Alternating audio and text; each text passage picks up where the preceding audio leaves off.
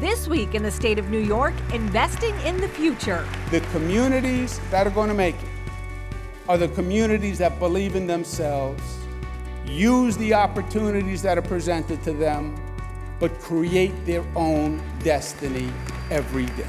More than $2 billion in economic and community development funding has been awarded through Round 5 of the Regional Economic Development Council and Upstate Revitalization Initiatives.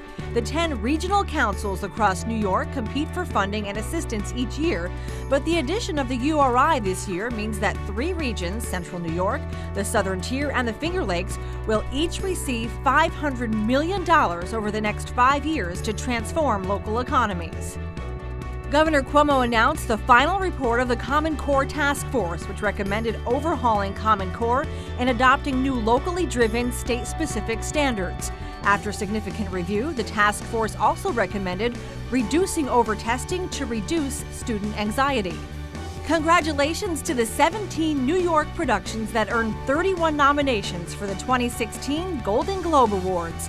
Nominees include Amy Schumer for Trainwreck, Sylvester Stallone for Creed, and Aziz Ansari for Master of None. 13 New York productions also earned 17 Screen Actors Guild Award nominations. Until next Friday, that's the state of New York.